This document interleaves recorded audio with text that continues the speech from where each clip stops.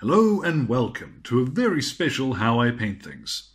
Now today we've got in front of us one of the Militarum Tempestus Scions, or, to shift things up a little bit, Kasrkin. Now for those of you who might be fairly new to 40k, maybe you've not come across that term before, so let's do a bit of a dive into some of the history and we'll explain what that is. Now way back in the storied days of 2003, along came Codex Eye of Terror. And in there was one of the first sort of really deep dives into Cadian lore that we'd had before. Now what that gave us was that they were able to take units that were at the time called grenadiers as troops in their army. Now they were comparable to stormtroopers at the time, which we'd now call Militarum Tempestus. So like I said, there's a fair bit going on name-wise. And if it goes over your head the first time, don't worry too much about it. We're going to stick to the cool part. Now what happened a couple of years later is we got the new Imperial Guard Codex in 2005, I think, and there came out a bunch of new miniatures that were called Kasrkin. Now a Khazar, if I'm pronouncing that correctly, they were the fortresses of old Cadia. And though the world itself has been destroyed in the new, as the timeline has progressed, there are still planets in the Cadian system, and fighting there continues.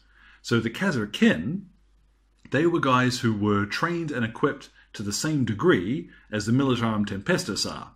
So what it means is if you've got a Cadian army, what you might consider is painting a couple of squads of Militarum Tempestus up as these guys, Kasrkin, to match the rest of your army.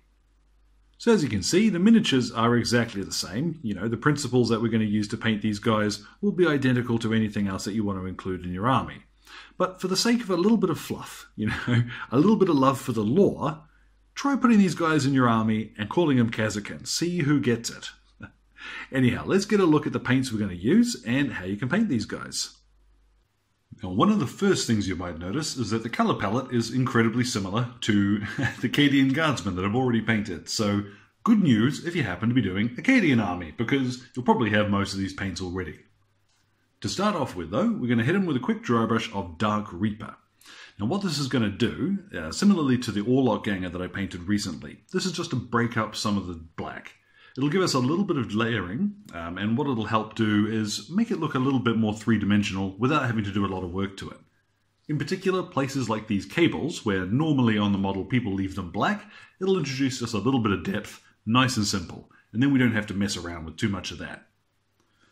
After that, we're going to block in all of his armour with Castellan Green, and then we'll do his fatigues in Zandri Dust. Now, as a real quick note, if you wanted to do these guys as the Kappic Eagles instead, like they are on the box, swap in the Fang. Easy as that. Everything else will be exactly the same, technique and all, so just a quick note on that. But we're going to use Castellan Green for our Kasrkin. Then we're going to do all of the metal details in Lead Belcher, including the brass areas. Like I'm always carrying on about, the easiest way to paint a gold or a brassy colour first is to lay down some Lead Belcher. So funnily enough, after we've done the Lead Belcher, we go on to Balthazar Gold. Then we're going to do Eshin Grey for anywhere that we want to be a mechanical black. So the top part of the scope on his weapon, for example, this little baffled section he's got on his lasgun barrel, and any other little bits that we want to look, black but mechanical. Dryad Bark we'll quickly touch in to do the straps. There's not very many of those, so any leather details. Bugman's Glow for his skin, and then Corn Red we're going to touch up his beret, and we'll also do this little book on the side here. We'll paint that in Corn Red too. So, without further ado, let's get on to this first dry brush. So, not terribly complicated. All you want to do is check the edge. That might be a little bit much, but it doesn't matter too much. We're just going to start lightly dry brushing over the whole model. It doesn't matter if you end up getting it on anything that you don't want to be black. This is actually going to help us get a look at how the shape of the model will be. So it might sound a little crazy, but anywhere that you want to just get an idea of how the shape of the model is going to look while you're painting it, this is quite a good idea, especially on black miniatures, because it can be a little difficult to see the detail. So just cruise around now. Anywhere that you want the model to be black, make sure you hit it with this. But otherwise, just pop it wherever you fancy, and it'll help give you a look at what the model's going to look like. So, do what you fancy. Now, it might look a little bit of a mess so far, but don't worry too much. Grab yourself your Castellan green and start just blopping this all over his armour, and areas on his backpack too. Like this power plant thing, I tend to think it looks best if most of it is going to be in the same colour as his armour. Same too, the section of the gun here in the centre, this is normally the same colour as his armour, so blast in there now. If you can avoid the hands, then that's a good way, just leave those with that Dark Reaper, and then his gloves are already painted when we come to those details later. Now see that there's a decent chunk of armour on him, so you can have a bit of time going around and making sure that's all covered, but it is important because it's kind of the focal point for the miniature, is going to be his armour. So what I'm going to do next is get in there with my Zandri dust and start painting his fatigues. Now some of these areas, like for example on his leg here, where the gun cable gets in the way, you're going to need to move things around a little as you're applying it. So you want to try and avoid getting this colour on anything you've already painted. Whatever the case though, you can enjoy yourself for a few minutes, turning your model upside down, this way and that, and you might find in a couple of spots you'll want to go back over and do another thin coat of Zandri dust. Now I've been quite finicky when putting that on, and I've dodged painting the straps on his arms and legs. You won't need to though, and to be honest I could probably have done without that fuss, but force of habit, I just wanted you guys to be able to see where that separation in his uniform is. So what we'll do now is I've got my lead belcher, and so begins painting on the metal details. So over the gun, all these little bits and pieces, and then anywhere that's going to be brass later on. So you might want to switch down to a small layer brush for this, but any of this trim that we're going to paint brass later, do this in lead belcher now as well. Okay, so if there's going to be a hard part or a slow part to this painting job, it's probably this. But take your time, and if you make any mistakes, you can just bust out the old Castellan green again. Okay? So now that I've filled in all of those middle areas, you can see as well, I remembered he has that ground sheet on the top of his pack, and I hit that with some Zandri dust at the same time. There's a fair bit of metal stuff on him though, but what we're going to do now is get into the old Balthazar gold, and start painting this over the trim. So again, you'll probably want to swap on down to a small layer brush for this, but just go over the top of that silver in the areas you want to be that nice brassy colour. So with that done, we can go on to the last few bits in colour. Now I've got here my Eshin Grey, and I'm just going to go over these sort of mechanical bits, particularly on the gun, but there's this little bit of sort of cabling coupling here that you can paint in with this. Just anywhere that you want to touch up the metallic stuff a little bit, make it a little more interesting. Then some dryad bark just to do these straps. You don't need to be too careful with these, but this is sort of a tidy up stage, so take a little bit of time and it'll help make the finished product look a bit tidier. Now there aren't many of those straps, but just don't forget the ones especially across the back of his pack there. That'll look a little funny if you do miss those. Next though, we've got our Bugman's Glow, and we're just going to get in here and, same as ordinarily would, just base coat his face. You'll probably find over a black undercoat like this, you'll need to let it dry, come back and apply a second coat just to make sure we've got a nice even coverage. And then, last but not least, we've got a little bit of corn red. And we're going to do in his beret. We'll do the book at the same time. And I also recommend doing the lenses. Just water down your paint a little bit more than you normally would for this, and get in there just a splatter of that to tighten those up.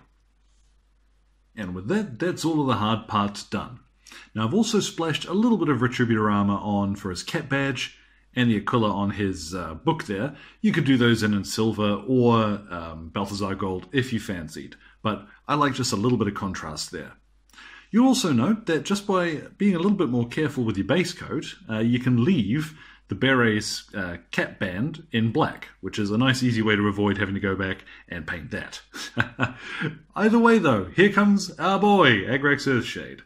So I've got my shade brush, medium shade brush, And as always, we're just going to go over the whole model. Take your time with this, make sure you're getting it into all of the recesses, that'll be quite important. But just go around now and fill in the whole model with all of this lovely shading. Now that shade's dried, he's looking a lot better. We can see the depth of the detail on the miniature, and those colours have been darkened down a little so they're not so flat. Now, what I'm going to do now is bust around and do a few details. We'll do some highlights on this guy. One thing I do want to point out that I missed, though, is this eagle on the front of his gun here. I had completely skipped over it, but a little bit of Celestra grey. You might decide that you want to do it silver or gold to match, the other detailing on the armour, but I decided to go with white on his gun because it matches the rest of the weapons in my Imperial Guard force. So that's why that. Anyway, let's skip on to some details, and we'll start off, first of all, with his beret. So I've got here just a little bit of Wazdecker red, and all I'm going to do is just a light touch around the very corner of where it goes and folds over. So, just enough that it stands out on his head. Now, I'm also going to highlight the book in the same way. You might decide you want to highlight this with a different colour, but I kind of like the idea that they're a fairly similar material to one another, so don't worry too much. You can use whatever red you sort of fancy to brighten this up, but this is just what I'm going to use. Now, speaking of red, I've got here some Mephiston red, and while this is a base paint, I'm actually going to use it as a highlight to a few of these little red details that we did on the lenses and what have you.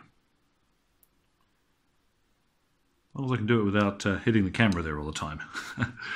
So this one, let's get in here and do just the center and leave the darker red around the outside. So it looks like only the center there is glowing.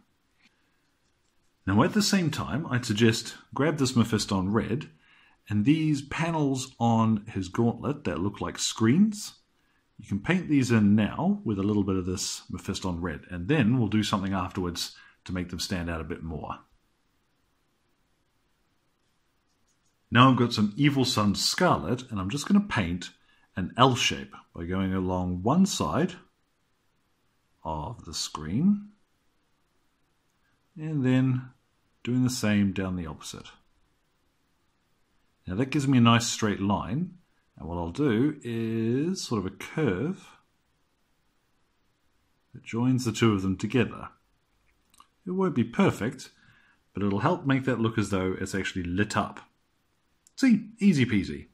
I'm not going to do that on the other one, because that's just underneath his arm there. Red is enough for that, if I'm honest. If you wanted to be fussy, you could finish it off though.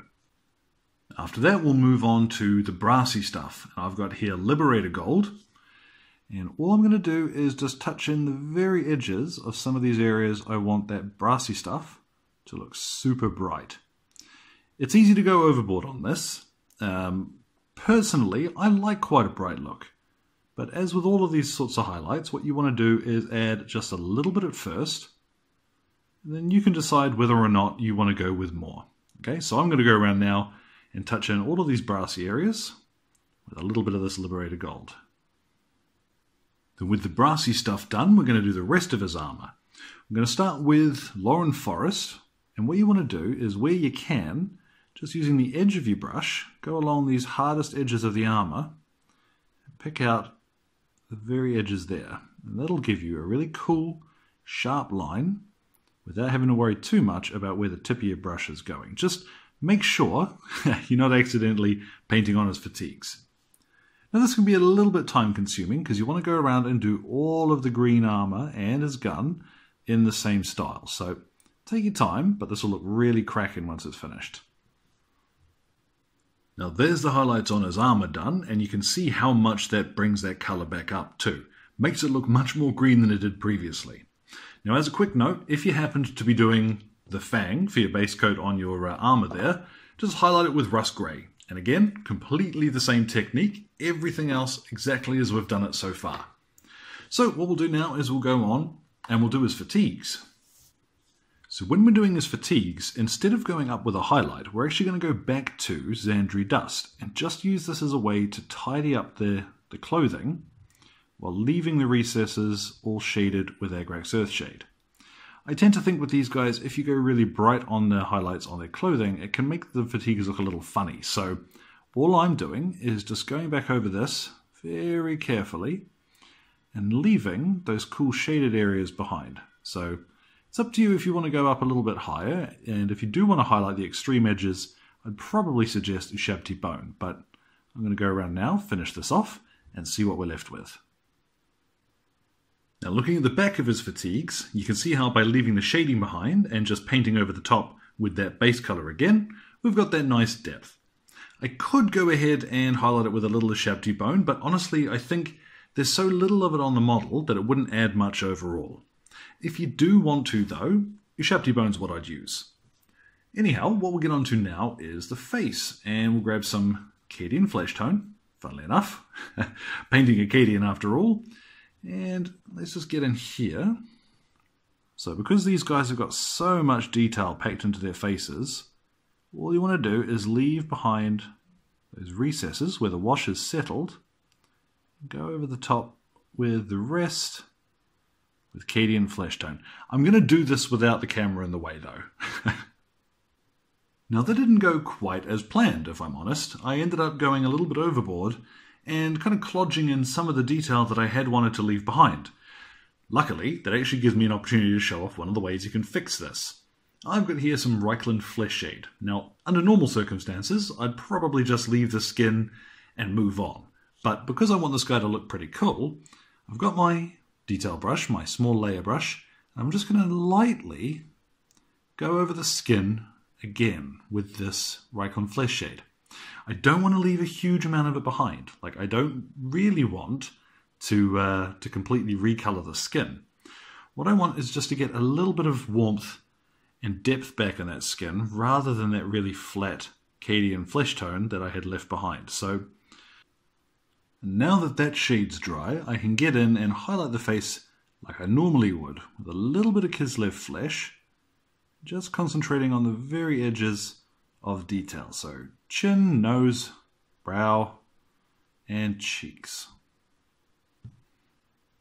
There we go. A little bit more stylized than usual. You know, it's not quite how I wanted it to turn out, but just to demonstrate, you can fix these things. You know, you can come back from these mistakes. So I've got my Dawnstone next, and we're going to go ahead and just very carefully do the edges of these grey details. And to be honest, you don't need to do very much with these. I would probably just restrict myself to these little square bits on the baffle here. And, you know, you can do as much of this as you want, though. So any of those Eshin grey bits that we did earlier, just a little bit of Dawnstone to pick out the edges on those now. Now, this one's kind of optional, but grab yourself some Gorthor brown, and any of the leather that you want to highlight, you can get in there now. And just do thin bits of that to add a little bit of texture to that brown. And then finally grab your Stormhost silver, and just any of these metal details you really want to shine. Just using the edge of your brush. There you go. You can get in there and give a nice hard edge to those details. So cruise around, and as much of this as you want to do, just make that metal shine. Okay, I lied. The final step is get yourself some white scar and just touch in the tips of your eagle here. And just flick down the edges of the wings to create that impression that they've been painted properly, let's say. Then if you're careful, you can get in and we'll just touch the very edges of his teeth. Let's see if I can do that on the camera. You know what, I'm going to do that without a camera. And there we go. With those last details done, our Kasrkin, or Stormtrooper, or Tempestus Scion is complete. Now you can go ahead and spend ages on these guys. They are packed with detail, and each of them is a little bit different, meaning you've got a squad full of heroes that you can paint up as you like. You may notice I didn't do anything else to the boots as well. Once I had those, you know, with the Dark Reaper dry brush over the top, same too with these cables. You know, with the washes that we did, you just don't have to touch them. So if you're a little bit more careful when putting the base coats on these guys, you'll find them much easier to finish, I think. So, as ever, if you found anything useful, you can drop a comment down there in the old YouTube box. Both my Twitter and Facebook are linked there too, and as well, there's How I Patreon. So if you want to chip in, would be much appreciated. So to cap it all off, I'm going to grab a couple of photos of this guy, finish off his base, and as ever guys, thank you very much for your time. You enjoy the rest of your day.